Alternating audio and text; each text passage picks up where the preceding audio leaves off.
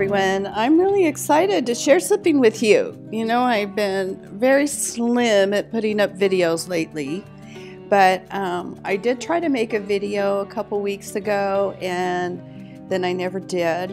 And it's a good thing because grab a cup of tea, put it on audio, listen to it on the way to work, or sit down and relax and you can watch the silly things that I decide to put on the screen through the process. So I'm glad you're here. Spread the word. So the first one I was going to make a couple weeks ago was in reference to a short, quick dream I had about putting on a belt.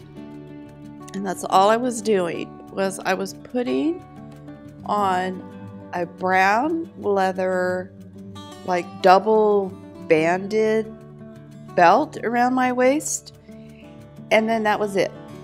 And so that reminded me of a long time ago. Some of the first videos I made was on putting on the armor of God, and it got me into contemplating, you know, and in the back of my mind previous to this dream, I was contemplating the belt of truth, how it's the first thing that we put on is the belt of truth. And so how important that is, because we can't, the rest of the armor doesn't work if we don't know the truth. We don't even know what to fight if we don't know the truth. And the truth is the Word of God. And it was just kind of a simple, I was going to do encouragement reminder. And I didn't get into it. And time took away and, you know, responsibilities and stuff. And then last week, I had another dream. And this was like kind of a scary dream in a way. I mean, it just left me, you know, have you ever had a dream where it feels real and you feel all the emotions that you would in real life in your dream? And this one was, I was engulfed by the sea. And it was a quick dream. So I was swimming in the sea with someone, which there's always a person in my dreams, but I never see, and I call it a him or talk to him. So I have assumed and figured out maybe a while ago that that's probably like my angel. When I have dreams and visions, there's my angel is there with me. You know, I believe that we have our little angels. And, you know, they're to watch over and protect us and guide us or whatever, but they can't interfere, if you know what I mean. Anyway, I don't understand all that, and I don't have scripture to back it up. So the sea suddenly started getting really rough. So I was just swimming, but all of a sudden it started getting rough, and a large wave came up near us. Huge, like 100 feet or something. It was really tall, like a tsunami. It was huge, and it came suddenly, and we were already in the sea. Like, this angel was far away from me, this person, but I knew there was a person there with me, and there was no time to get out. Interesting. So when the wave started to crash down, it engulfed us and dragged us down deeper into the ocean. However, there seemed to be something like a big bubble that remained in the midst of the rumbling and tumbling of the waters. If you imagine a wave coming down and crashing, and you kind of get stuck in that middle and get dragged down, and it creates like this circle. I couldn't see the bubble, but while I was there, I realized that that person was still with me, kind of far away in this huge bubble. And if I had the courage, then I knew I could have breathed. So like it was a bubble of air. And, you know, it was like this weird experience, because while I was there, I knew the waves and there was turbulence all around me of these waters.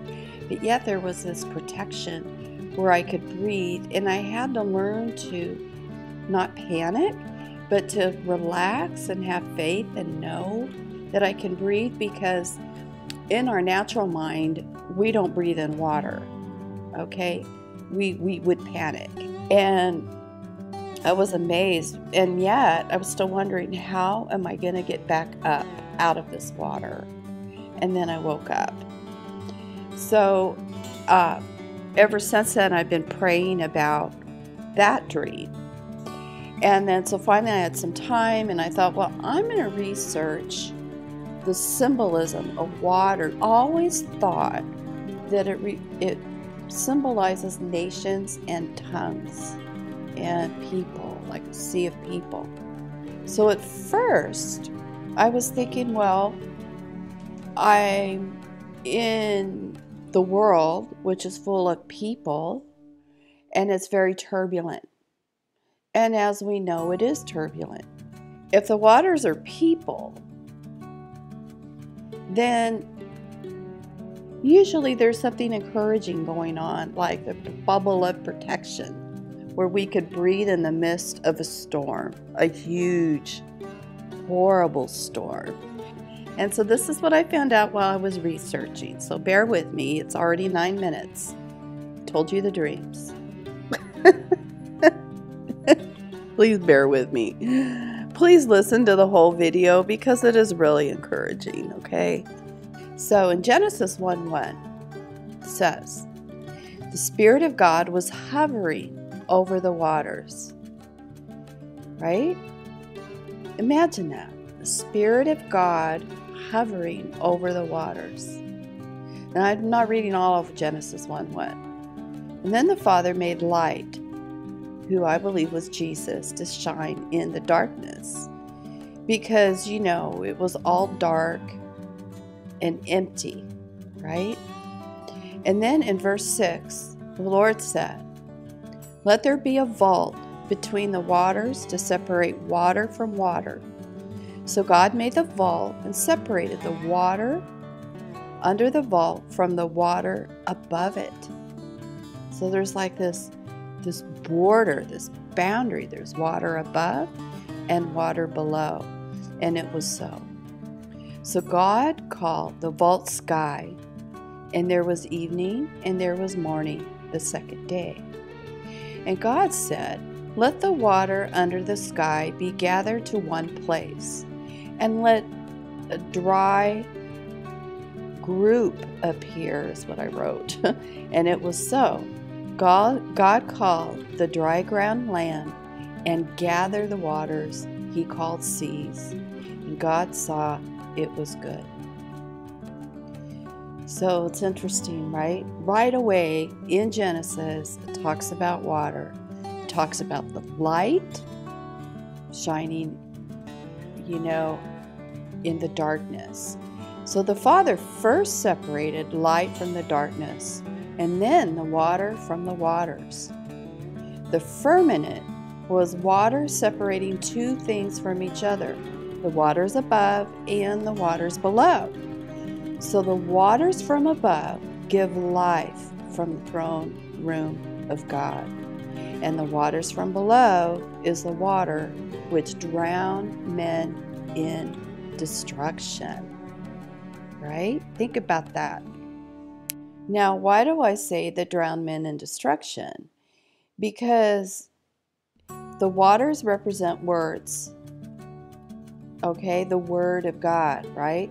They are pure from above, where the throne of God is, and the water from below can lead man to destruction because of the lies, which is the abode of Satan, the inhabitant of the deep. It is referenced scripturally as Leviathan. It means the sea monster or sea dragon, and it's mentioned in Revelations. And the serpent at the bottom of the sea, that's Leviathan. You see the symbolism I'm trying to get at here? The purpose of Satan's lies is to distort truth. And what's going on around us? There's a lot of lies, right? It's like we feel like it's increasing and increasing, right? God is truth, and Satan wants to destroy God. So if Satan can distort the truth, he can distort man's comprehension of who and what God really is. Therefore, we will not comprehend God if the truth is distorted, right? and we will not know who to serve as man here on earth. Symbolically, Satan wants his impure waters here on earth to overwhelm man, causing him to drown. So what's that dream? The turbulent waters, right? The seas of people as well. The enemy and his lies. His lies create doubt that God's word is true, which you see happening. And you see a lot of deceptions going on in the Christian churches. A ton of lies in the Christian churches. And so when man believes the word of God, he has faith. Faith in God is destroyed when the lie comes, where it takes truth and casts it down to the ground. So who's the truth? We know it's Jesus, right? That truth, that light, cast it down to the ground in the midst of the darkness, in the midst of the lies, in the sea of destruction. Okay? Satan attempted to do this at the crucifixion of Jesus. He who was the truth, right? He tried to take his reign. Satan did. But Jesus rose from the dead and became the victor over sin and the grave, didn't he? So Satan's plan got messed up, and Satan's water of destruction, though, still exists here on earth, and he could still spread his lies. Thus, the big crashing tsunami waves. Yuck! However, there's still a limit, right? Because there's that limit, that boundary that I was telling you about in Genesis, but also in Jeremiah 5:22 it says, the Lord said, "Do you not fear me, says the Lord? Will you not tremble at my presence? Who has placed the sand for the boundary of the sea by perpetual degree that it cannot pass it? And though the waves of it toss themselves, yet they cannot prevail. Though they roar, they cannot pass over it." Isn't that interesting? So the Lord is saying here that he set that boundary.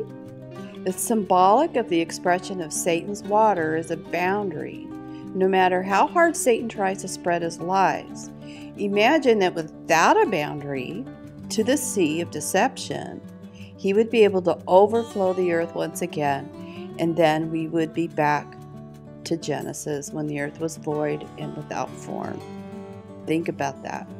So then go on in the water studies, right?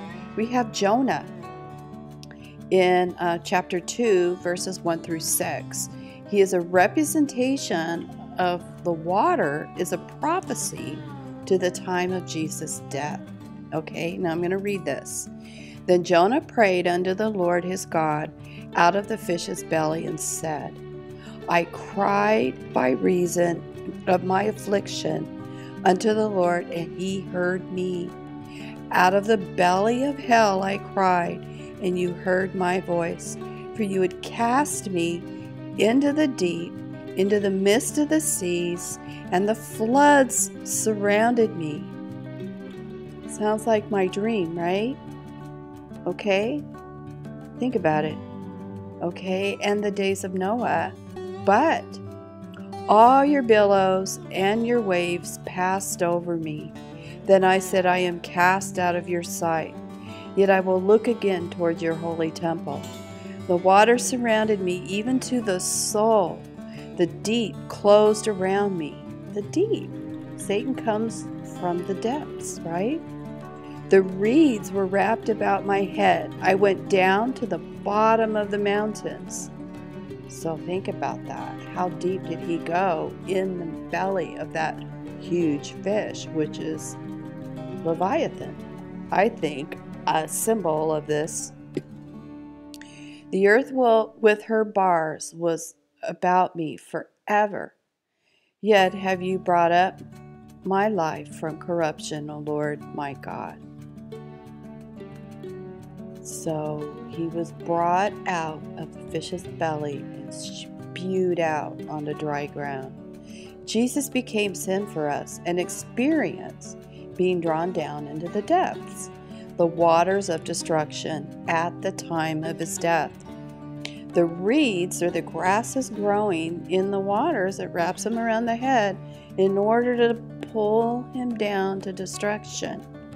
The great fish was referred to as the belly of hell, the Leviathan, that sea monster who swallows everyone and dies for they die for their own sins, right? Okay, Leviathan, Satan, sea monster, dragon, serpent. He swallows them up, right? If it wasn't for Jesus rising from the dead and overcoming the power of death, we would all suffer that same fate, right? We would be swallowed up by Leviathan. No one has the power in themselves to overcome Satan's lies, for Satan's lies will overcome everyone and drown them into the sea of destruction, as Jonah was spewed up onto dry ground, so Jesus could not be held in the deep by Satan. So think about this. This is all water. Jesus is the only one who has total power over the impure waters. So there was that protection, that angel with me among the storm and the waters, right? The Word of God. The Word of God can overcome every lie. Then the next thing was that Jesus walked on the water, right? He rules over the people. He reigns as Lord over the nations, just like the water gives life to the plants and life itself. So does Jesus. He is the living water. The water cannot overwhelm him because he's walking on the water. In Jesus, there is no doubt, only truth, no lies. So back in Jonah, he talked about the bars that keep back the water. So the water itself is imprisoned in its place and cannot escape. That boundary would keep the lies, the impure waters, from overspreading the earth and destroying the earth. Satan's lies still contaminate our understanding as men of the truth, but cannot contaminate the truth for Jesus. Jesus is the pure Word of God, as the pure waters from above could not be contaminated, right? He is the perfect truth. Jesus can tread on the water and not be pulled under by the raging waves. You understand? He overcame the raging sea of destruction. Peter, when he walked on the water, right? He had faith, and it was strong enough for him to do so because his eyes were on the Lord. But in the process, the impure waters were being tossed about by the tempest, and he allowed his attention, he looked down, to be taken away, and the winds destroyed his confidence, and he began to sink. So that doubt is an example of how the lies of Satan can destroy our own faith and drown us in the seas of destruction. But Jesus reached down and he took a hold of Peter so he would not drown and be overtaken by the lies of Satan and the seas of destruction, such as the bubble that I was in my vision. And that's for all of you. It's not just for me. I don't look forward to being in the turbulent sea. And I don't think any of us do. I don't know what's coming and why, that, dream came to me. But I always ask the Lord, where are we? What's going on? I'm always praying. So I have a couple other scriptures here that I'm already at 23 minutes that, I'm not gonna really go to. Maybe just quick hit on the baptism. We get baptized in water because it cleanses from our sins. We become a new creation in Christ Jesus. Moses split the water in two to pass out of Egypt, the nation, so the Hebrews can walk towards freedom. But the waters crashed down on the Egyptians, a nation of people, right? He separated the people from, with the water, from one nation to another. So the beast rising out of the sea, Satan rises out of the sea in Revelation 13:1, which is the Leviathan, the dragon, the beast, and the sea of destruction. Interesting, huh? He comes out of there. He's corrupt. He comes out of there. It also can be like a corrupt system for multitudes, nations, and tongues in Revelation 17:15. So out of the sea, right, we are protected. There's also, though, that living water that comes out of Jerusalem in Zechariah 14:8, right? I have also here, is the sea came up upon Babylon, covered with a multitude of waves. Interesting, right? You know what Babylon is, and is represented as the sea coming upon her. That's the sea of lies and destruction of Satan coming upon her with a multitude of waves. So I'm getting the idea that these waves, these strong turbulent storms, is the sea of destruction of Satan and his lies. Her cities have been brought into desolation in Jeremiah 51:42 and 43. Okay. So also the sea is in judgment of evil, right? The second angel poured out his vial into the sea, and it became as blood, and every living soul in the sea died. In Revelation 16:3.